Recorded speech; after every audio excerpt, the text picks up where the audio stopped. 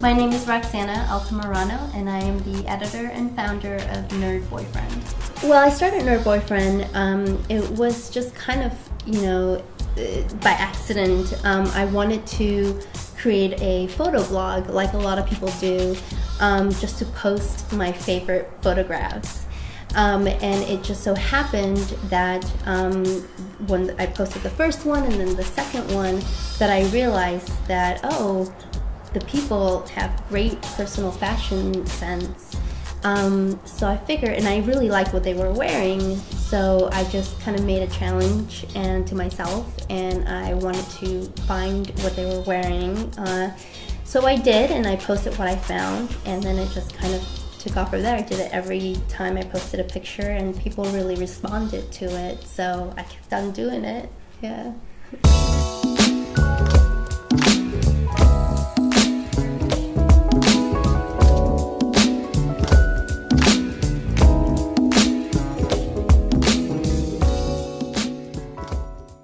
The reason I chose Nerd Boyfriend as the domain name, it was really because I kind of realized that everyone I adored was kind of considered a nerd. And there's many definitions of nerd.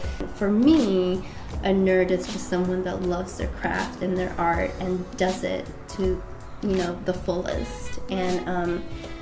And I think that that is a very good word to describe the people that I would, post on there. They just are art nerds, or, they do their craft really well. Nerd can be, someone that has his own world, their own vision, and I just think it's an endearing term. I brought some photo books.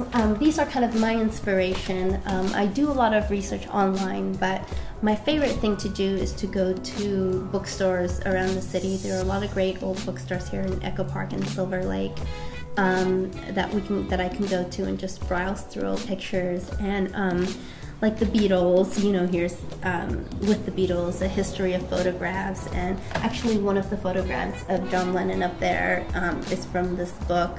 For example, Stanley Kubrick also are about their art.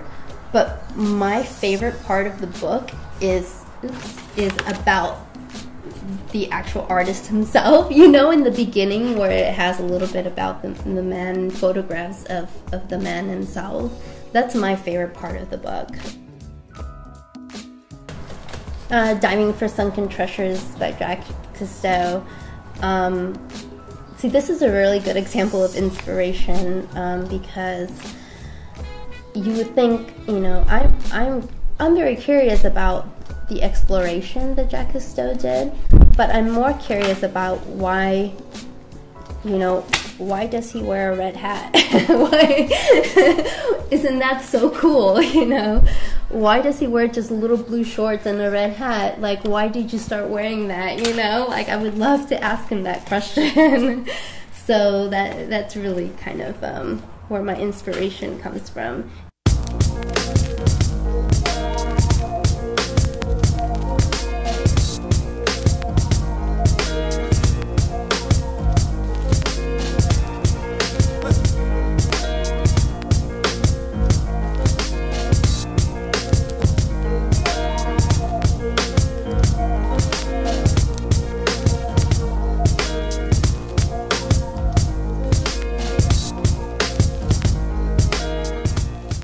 I try to, yeah. I try to take pictures that people haven't seen before, that people will find inspiring.